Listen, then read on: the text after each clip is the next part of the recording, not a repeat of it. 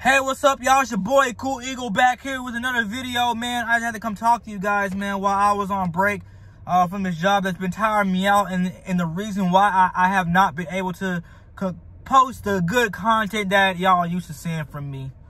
But I have to find solace and talk to you guys, because although I am very confident going into this game against the 49ers, namely because the Philadelphia Eagles are really good in games that we should win.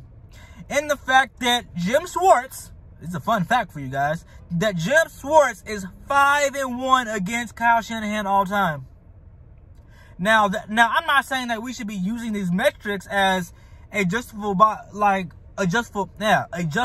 reason to why we should be confident going into this game. But this is one of the bright spots that we could use. Something that we just don't have right now, because now we're coming to the conclusion that Howie Roseman is a failure as a GM. Yes, I said it. Howie Roseman is a failure as a GM. Now, mind you, I am not absolving Carson Wentz of his poor play. I am not absolving Doug Peterson of his lack of play creativity to help Carson Wentz and this offense to look less lifeless. But I will address the fact that Howie Roseman has not done a good job at putting elite talent around Carson Wentz. Like, do you realize Carson Wentz is the only quarterback in our division who does not have, like, elite talent at wide receiver? Like, look, bro, like, let's look at it. Danny Dimes has Darius Slayton, who is said to be really good. He was really good last year. Like one of the best wide receivers in the NFL as a rookie. Okay. Golden Tate. Okay. And he still has Evan Ingram. Okay. The Redskins, they got Scary Terry. 1,000-yard receiver. Very good rookie. Steven Sims. And then you got the Cowboys, who have 3 potential 1,000-yard wide receivers. But you expect Carson Wentz to make something out of nothing 2 years in a row with high expectations. Now, it'd be different if this was 2019 again, where there were no expectations. People were saying that we weren't going to win the division. But this year, you have you're expected. CBS is writing articles about why you should win the Super Bowl. But yet you don't have elite talent that is required to win a Super Bowl. And look, I dare you to go back in history and tell me a team that won a championship without elite talent on offense. I dare you. I dare you. Oh, what, you want to go Tom Brady with the Patriots in 2003? That was a defensive Super Bowl. Adam Vinatieri won 2 of those first 3 Super Bowls. Like, let's be real. It wasn't Tom Brady. Stop it. You know? And like, it's just crazy how fans... Now, mind you, again, I am not absolving Carson Wentz of his poor play. But you gotta understand, dude. Man, like, how can you expect to go against these elite teams with no elite talent on offense?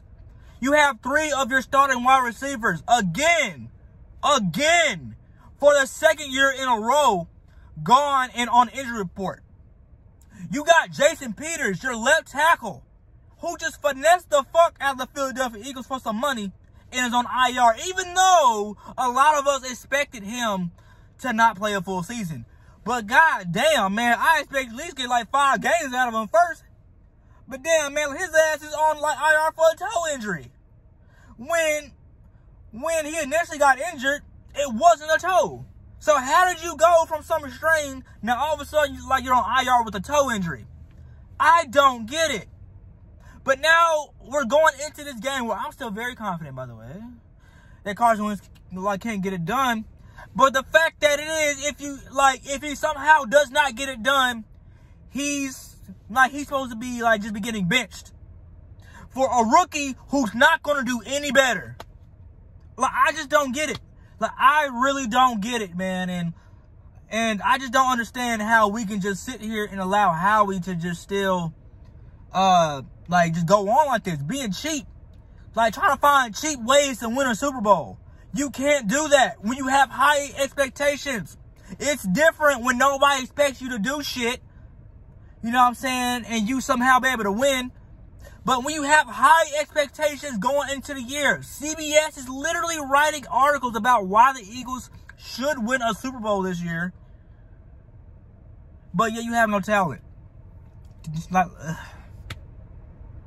man, honestly, man, and I just feel so bad for my quarterback, man, that he has to suffer through a fan base who doesn't have the same logic, a GM who continuously finds cheap ways to try to win a Super Bowl in a piss poor division, has gotten away with that too.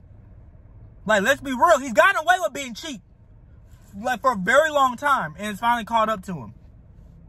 And now it's affecting Carson Wentz, it's affecting the team, and it's probably, man, and right now I'm just praying COVID just ends this whole season so we don't have to suffer through this anymore. Because, dog, man, like, now, mind you, bro, I still have faith, man, but shit, dude. Like, what are you going to do with no talent at the wide receiver position? Like, your number one receiver is a running back and Zach Ertz, who is doubled every game. Like damn, man, like, what are you going to do?